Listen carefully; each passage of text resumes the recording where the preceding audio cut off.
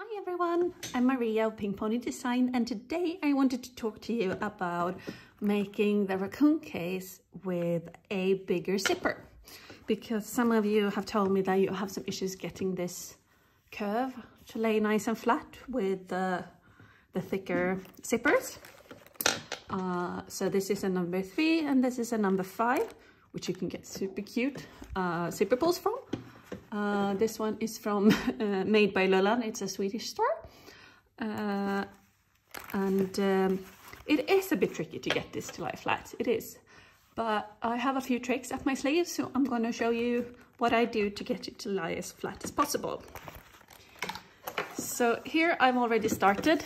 This part is no problem, but when we come to the curve here, I need to notch the zipper to be able to get it to lie flat. Otherwise this will just be a mess. So here I've already notched, and this will be fine once I press it with my presser foot. It will lay nice and flat. And I've continued here. I have my tape, my double-sided tape on the zipper, because I find that easier to navigate.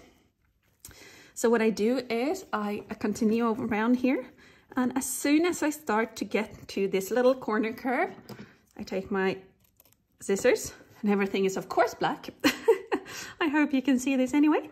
And I do a little notch, because that will allow me to pull the zipper tape around the curve.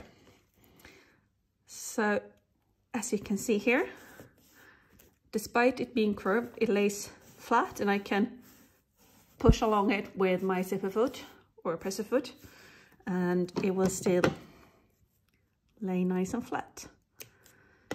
So I make maybe a scant 1/4 inch snip, and I hope you can see that. Let me zoom in for you here. So here you can see the little snips that I made, and they make all the difference.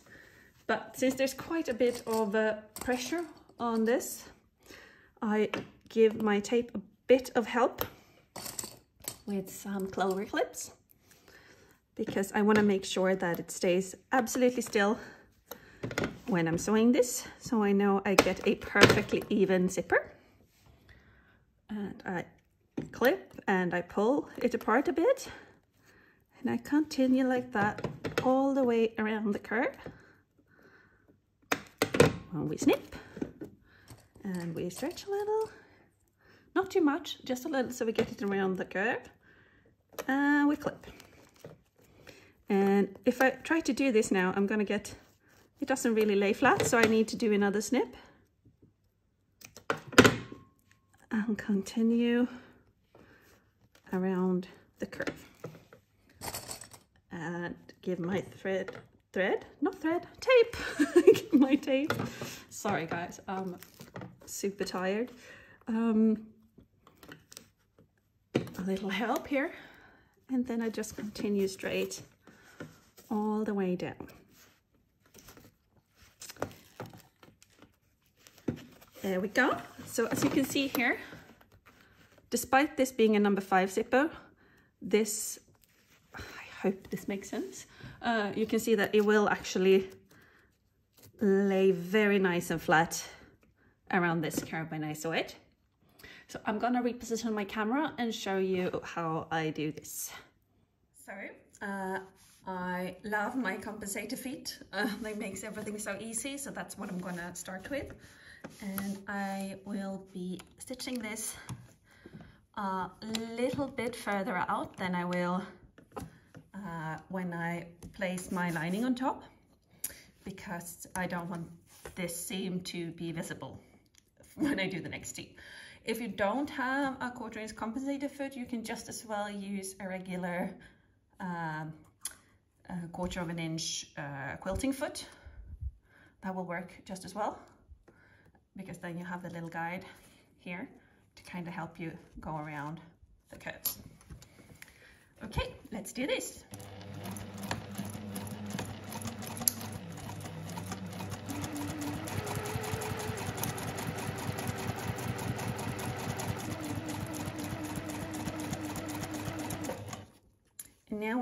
starting to come to the curve, I will, with my fingers, help this along a little bit.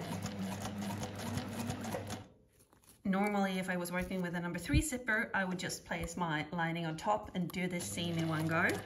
But since the number 5 zipper is a little bit trickier to get to lie smooth and flat, I will allow myself this little aid to work around the curves and ensure a nice and smooth zipper.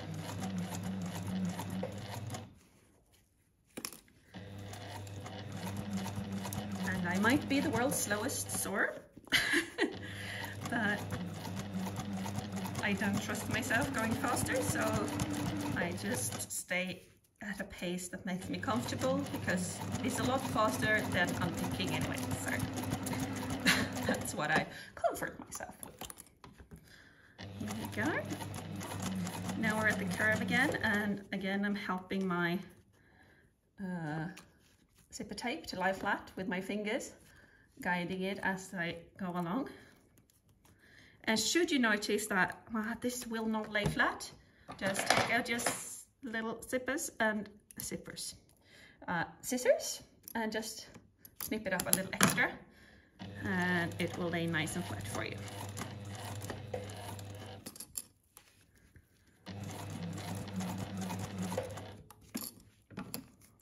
Same thing here. I think I was a little stingy. And continue all the way around. Don't be stingy with your snips, people. If you have a good quality zipper tape, it will definitely hold up despite the snips.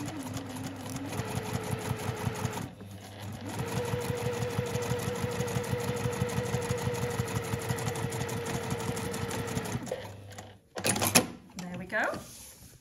So here you see now, oops, you don't see. Here you see now that this will be no problem to place a lining on top and get it to lay perfectly flat. So that is what I'm going to do next. I'm just gonna place my lining on top and just sew another line slightly to the left of the first seam, so I'm sure it doesn't show. And then I just follow the tutorial.